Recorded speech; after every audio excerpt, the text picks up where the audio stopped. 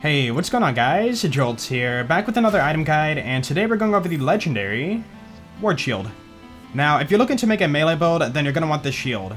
This is the Height of Terramorphous in Borderlands 3 right here. So let's jump into the video and show you guys how to get it. Alright, so what you're going to do is head over to Eden 6 at the Floating Tomb. You get here once you push far enough in the main story, and we're going to be farming Grave Ward today. So I'm going to head down and try to farm that shield. Alright, no first run, so I'm going to keep farming and try to get it. Run 13. Maybe? And there it is. Oh, we got a really bad one, but there it is.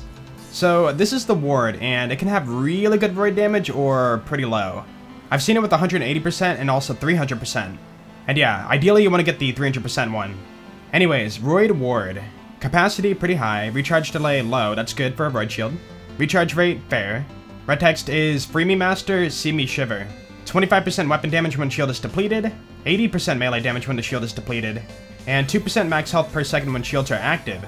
Alright, since we got a really bad one, I want to show you guys what kind you can get if you're lucky. I should have it down here somewhere. There it is. The Brawler Ward. You can see for the modifiers on the shield we have Ward and Double Roid. And 300% melee damage, even better. Also, on top of that, it is anointed for the Siren for another 200% melee. Yeah. All I do is face slam, and I have that extra bonus for a short time. Now, you can get this from Grave Ward, but it's a pretty tough one to farm, so keep that in mind. As for the shield, it looks very clean, white finish, and it's Hyperion, so it's got a lot of edges on it, and it's very spiky. That's all I gotta say. It's very spiky. Alright, so I'm gonna spec into a melee build, and we'll go ahead and show it off. Okay, so now we're a full melee build, and in Mayhem mode, there's really not a whole lot of modifiers that ruin melee, which is kind of cool. And yeah, as you can see here, we are hitting for 45k, 25k, pretty awesome. And the cool thing about Amara is the fact that you can choose your element for your melee. So right now we're doing fire because, you know, red health bar is flesh. As for shields, you kind of beat through those, but you can switch off to, you know, a different element if you want to. Okay, this Nog's kind of healing him. Let's take him out. Alright, better. And you are dead.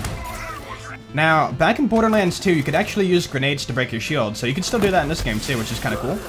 Yeah, with a full melee build, melee Amara is pretty insane. The enemies just cannot do anything about it. Alright, this guy resists fire, but I don't care. We're still hitting for a lot. I want to see some big numbers, hold on. 90k, there we go. That is a very good amount. Oh my goodness, I love it. Alright, I could do this all day, but let's wrap up the video. Final thoughts on the Ward Shield. It is your highest damaging melee shield right now. Now, you can run it with a hybrid build because you do get that 25% weapon damage when the shield is depleted, but that is up to you. Overall, it's a really good melee shield, and if you're doing a melee build, I would definitely recommend picking it up. So yeah, go ahead and pick it up and try it for yourself, guys. Anyways, I hope you guys enjoyed the video, and of course, if you did, please be sure to leave a like because that'd be awesome. And if you really enjoyed it, be sure to sub. You guys have a great day, and I will see you all later. Peace out.